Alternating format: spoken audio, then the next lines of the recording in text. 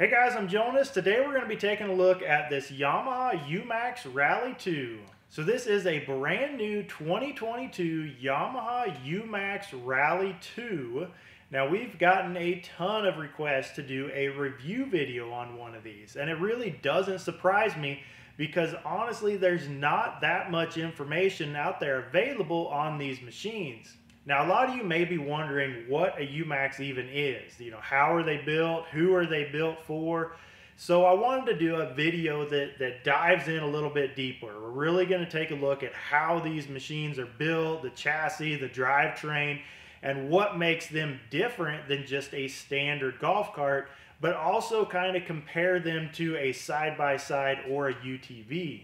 Now the Umax does come in several different models. They have just the standard Umax 1 and the Umax 2, and both of those machines were really designed to be used around a golf course by the maintenance guys. They just are more similar to a regular golf cart, but with a larger bed on them. Now the Umax 1 and 2 models that come with the bed on them have two different bed options. So the Umax 1 version comes with a little bit shorter bed that only has about a 300-pound payload capacity. But if you get the Umax 2 model, that comes with a little bit longer bed, and those are rated for about 800 pounds of payload. Now both of those are a dumping bed, and they also have an automotive style rear tailgate. So it just has the one handle in the middle, so it's a nice heavy duty tailgate that's easy to open and close. Now you can also get the Umax in the Rally version. So the Rallies come with a little bit of a lift kit on them, and they also come with some 23-inch tall tires. So in the Rally, you can get a Umax Rally 1 and the Rally 2. Now they also have the Umax Rally in a 2+2 model. So that's going to have a rear-facing seat on the back of it. So a Umax is basically just a Yamaha Drive 2 that got put on steroids. So Yamaha uses the same frame, the same engine cradle assembly, the floor pan, the dash, the steering, everything all comes from a Drive 2, but then they add heavier suspension on the front and the rear. They give it a little bit wider stance. They add larger tires, you get the bucket seats, you get the front storage compartment. You also get a larger engine, but then depending on which model you get either a bed on the back or you get a rear-facing seat. So the Umax is going to be about 5 to 6 inches wider than a standard cart, and depending on which model you get, it's going to be roughly a foot longer. It's also going to weigh about 200 to 250 pounds more than your normal Drive 2. Now the Rally models that come with the lift kit and the larger diameter tires to give you more ground clearance, I can see that getting used more in the off-road conditions. Somebody that's got a rough campground that they want to be able to get around, or farm and ranch that they want to be able to go off-roading with, or anybody, even just using it around the lake, anywhere that you need that extra ground clearance, that could come in really handy on these machines. So as I said, the Umax comes with a larger engine. So this is a 402cc engine that's rated at 14.25 horsepower. Now comparing that to just a fleet model Drive 2, you're going to be looking at a 357cc engine that's rated at 11.6 horsepower. So that couple extra horsepower is really going to make a big difference when you're dealing with the extra payload or towing that this cart can now handle. Now in addition to having that larger engine, they also give the Umaxes a heavier duty primary clutch. Now putting that heavier clutch on these is what helps give them their higher towing capacity of up to 1,200 pounds. Now as far as top speed, most of the Umax models are going to come set at 19 miles an hour from the factory. So since they use the same rear diff that the other Yamaha Drive 2s use, that means to go 19 miles an hour, they're going to come with high-speed gears. And by turning the governor up with those high-speed gears, you can pretty easily get these up to the mid-20s, at 25 to 27 miles an hour. Now, all the Umax models do come with the big front storage compartment. So that's going to be really handy to have that extra storage space up front here that's going to keep your items clean and dry. One thing that I have found that I don't like about these Umaxes is the accessibility to the engine and the rear transaxle. Now, to remove the seat on these, you have to first individually remove each seat bottom, and then there's a plastic seat pan that you pull up after that. But even once you've removed that plastic seat pan, then you still have the bars from the bottom of those bucket seats going across the top of that engine bay. So it makes it a little more difficult being able to get down into the engine area to do your service. But then to get to the rear transaxle, you do have a dump bed like on the 1 and 2 models, but once that bed's raised up, there's really not enough room for you to get in underneath of there to be able to do much work. They did go ahead and move the fuel filler neck to the outside of the body on these, so you don't have to raise the seat to be able to put fuel in this like you would on a normal Drive 2. Now that is a really nice feature considering that it's more difficult to get the seat up on these. So all the Umax models do come standard with high low beam headlights that actually work really well. They're also going to come with a fuel gauge with an hour meter, as well as a horn and dual USB chargers. Now Yamaha does make a ton of different accessories for the Umax. They have everything from overhead radios to toolboxes to go in the bed. You can get different front and rear brush guards, running boards, fender flares. You can even get full cab enclosures to go on these. They're also going to come in about 6 different color options from the factory, and they do use the same wheel bolt pattern that a standard golf car would. So you could put any combination of tires and wheels on these that you wanted to. Now all these Umax models do come with a 2-inch receiver hitch on the back that I think is really going to come in handy for you guys that need to pull trailers around. Now one of the big issues with the Umax is they're hard to find. Yamaha just doesn't build that many Umaxes, and there's a lot of Yamaha golf car dealers out there that just won't carry them. They're just afraid that they're not going to sell or that they're too high priced, so they won't even keep them on hand. So if you want a Umax, you're either probably going to have to drive a long ways to get one if you find a dealer that actually has them in stock, or you're just going to have to go to your local dealer and special order one and be willing to wait to get it.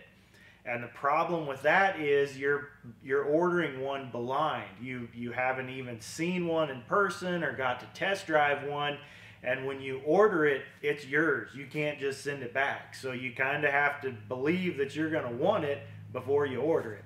So I'm sure all of you are wondering, what's the price on them? So to do a fair comparison, if we're talking brand new machines, just buying off the showroom, you would have to look at a Yamaha Drive 2 PTV model, because that would come with the lights, with the fuel gauge and the hour meter, the horn, all the stuff that this Umax has on it. So you're looking at a Drive 2 PTV compared to a Umax Rally. So we're talking with the lift kit, the bigger tires and wheels, this machine here, if we were looking at a 2+2 version, so with the rear seat on it. So a Rally 2+2 compared to a Drive 2 PTV, you're going to pay about $3,000 more. But to make that PTV similar to a Rally 2+2, you would have to add a lift kit and 23-inch tall tires and a rear seat kit and an extended top to be comparable, actual apples to apples, to a Rally 2+2. So by the time that you did all that stuff to a PTV model, you're going to spend at least $2,500 to $3,000 or more to make that PTV comparable to a Rally 2+2. So then you would end up spending just as much money on a PTV model to make it the same as a Rally 2+2, but with the Umax you're going to get heavier front and rear suspension, and these Umaxes also come with a rear sway bar. So when you put a lift kit on just a regular Drive 2, they get pretty sketchy. The Yamahas just don't do well with lift kits. It really kills your ride quality, your steering, everything just kind of goes downhill when you put a lift kit on a regular Yamaha kart. So when you get the Umax, you get the wider stance, you get the heavier suspension, you get the rear sway bar, it's a little bit longer. So overall, it's going to handle significantly better than what a Drive 2 would with a lift kit on it. But you're also getting that larger engine, so you're going to have more power. You've still got the front storage compartment. You've got the bucket seats. There is some storage space between the front and rear seats on that 2+2 model, so you get the extra storage room there. So overall, it's really a lot better deal to buy a Rally 2+2 if that's what you need. If you need that more ground clearance and you want the more payload capacity, it just makes sense to buy a Rally 2+2.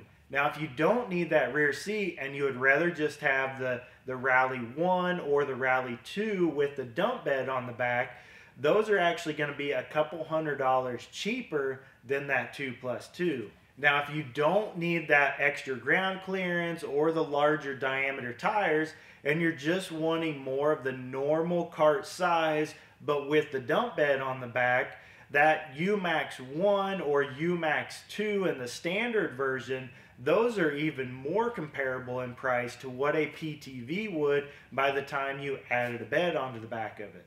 Now, if you wanted to compare the Umax 2+2 to the Adventure 2+2, with the Umax, you're still going to get a wider stance and you're going to be a little bit longer, so you've got that extra storage space, you've got the storage compartment up front, but the big difference is the engine. You're going to get the larger engine with the Umax, and you've also got the rear sway bar, so the Umax is going to feel quite a bit more stable.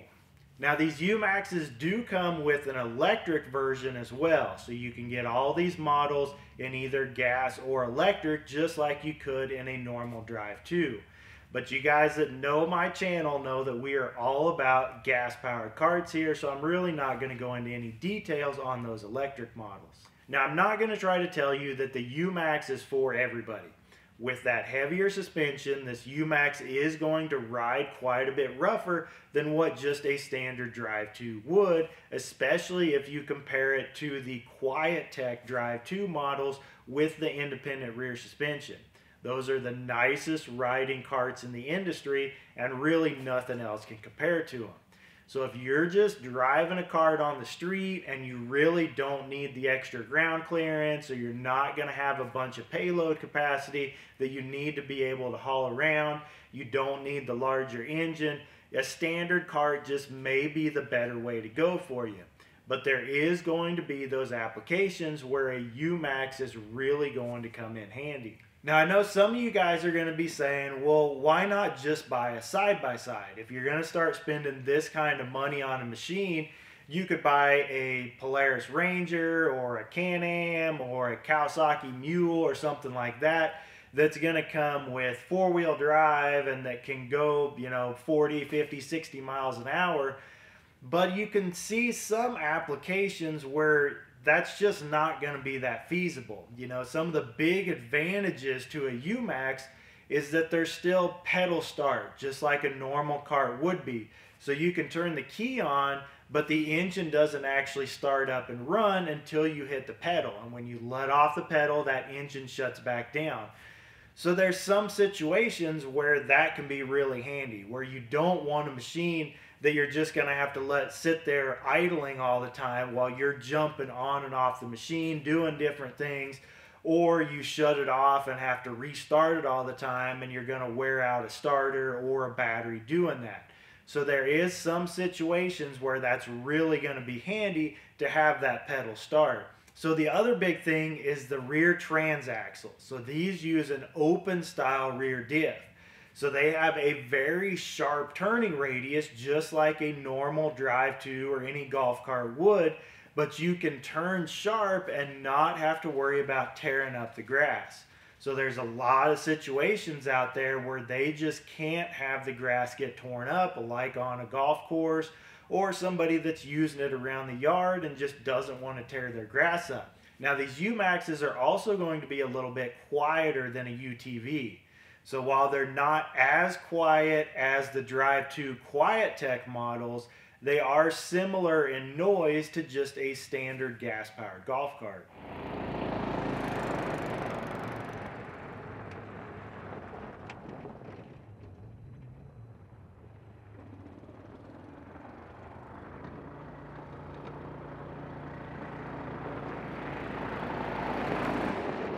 Now, even though these machines aren't four-wheel drive, you'd really be surprised how well they can get around in off-road conditions, even with that open rear diff.